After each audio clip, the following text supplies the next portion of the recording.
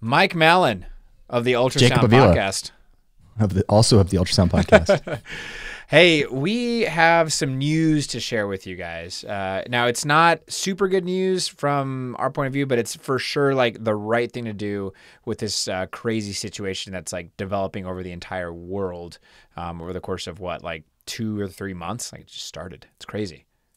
The insanity is definitely happening, but the reality is that we really need to postpone Castlefest, and there's really no way around this. There's nothing, no good right now can come of getting 120 physicians that are on the front lines in a small room with one another sharing bourbon. So unfortunately, I think this is the reality, Jacob.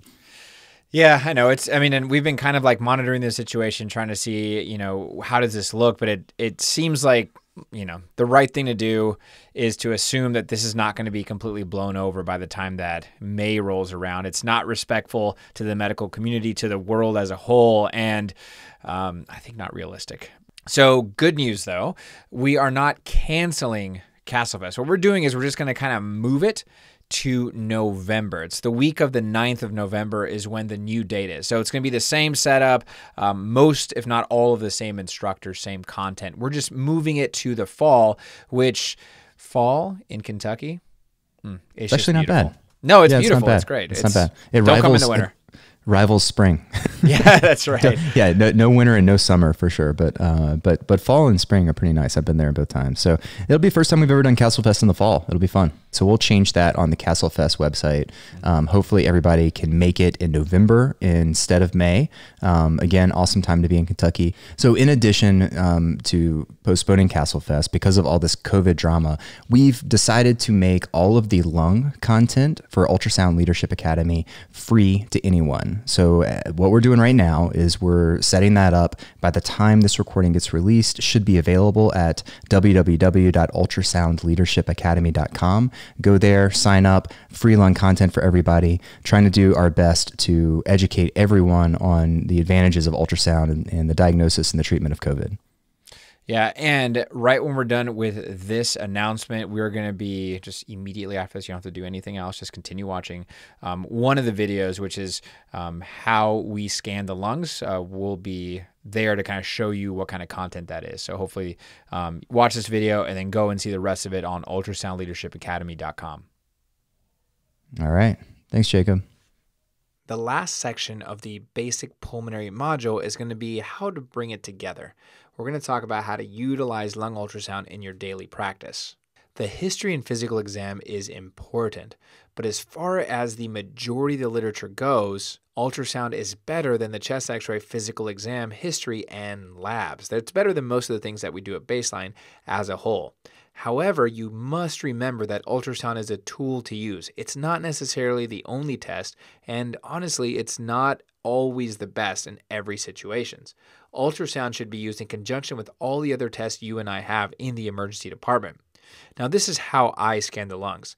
I work in an academic center, and how I usually approach lung ultrasound is first I either perform an H&P or, more often, I will get a history presented to me by a medical student, advanced practice practitioner, that's PAs and MPs, or residents. Then after that, I decide what I think the patient's most likely differential diagnosis is in order. I then start by scanning the area in which that particular pathology is most likely to be present. So if I think the patient is more likely to have interstitial disease, so B-lines, or a pneumothorax, I'm going to start by scanning in the anterior chest looking for those things. If I think the patient is more likely to have something like an effusion, like a consolidation, like an embolism, I'm going to start in the back of the lungs because that's where that pathology is most likely to be present. I've alluded to it already, but the probe I usually use is a curvilinear transducer. This one is a good general use probe for the lungs. If you bring the depth way shallow and the gain way down, you can actually see lung sliding pretty easily, even though the linear probe is probably the best one for that. Additionally, I think the higher frequency relative to the phased array or cardiac transducer makes this much more advantageous to the lung. There is a little bit of a downside. The footprint of the curvilinear transducer when you place it transverse to the ribs can have a lot of rib shadows. They can kind of get in your way, but you can easily get around that by turning your transducer parallel to the ribs. And I'll show you what that looks like. As far as how to approach the lung systematically, you can do an 8-zone method, or you can do up to a 28-zone method, looking like every single rib space. The 28-zone method would work if you have a whole lot of time to spare. I usually don't. So what I do is try to simplify it. I have a 3-zone technique. I look in the anterior chest, the lateral chest, and then the posterior chest. This is actually super important. A lot of people forget that a lot of lung pathology, especially pneumonia, is going to be more likely to be present back here. The lung, remember, goes all the way up here. You can't image behind the scapula, but that's okay. You can still see a good amount of the lung back here. I found quite a few pneumonias tucked back here that I might not have seen if I hadn't been more diligent. Now, what I'm doing when I'm scanning the lungs for pulmonary pathology is I'm basically doing pattern recognition. I'm looking at this. So I'm looking at rib, pleura, and I want to know, does it look any different than this? This is what in my brain is normal. And if I see anything other than this nice white line, I'm going to stop and look a little more in depth. Let me show you what I mean.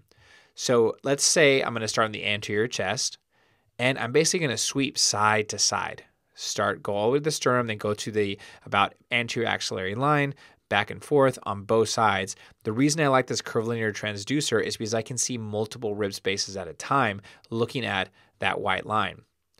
And this is how I do it in the back. I'm going to go all the way down until I find the abdomen. So right here, we're seeing the spleen and the kidney. I go up one rib space and then just lawnmower back and forth, all the way back and forth to the posterior axillary line.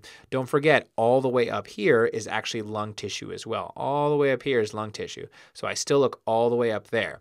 Now, let's say I'm over here in the lateral chest and I find something weird. So let's say right here, I'm like, oh my gosh, I see a abnormality in the section right here. So once I find something that doesn't look like this normal white line here, then I turn it. So I kind of think about it as when my probe marker is up and I'm scanning multiple rib spaces at a time, that's like the coarse tuner in the microscope. And then I turn it to be parallel to the ribs, and that becomes my fine tuner. So what I'll do now is I'll find that rib space and I'll just rotate my probe until all I see is that particular rib space. And then I'll fan within that rib space to make sure that I have the best image of whatever pathology I happen to see in that area. And that is how I scan.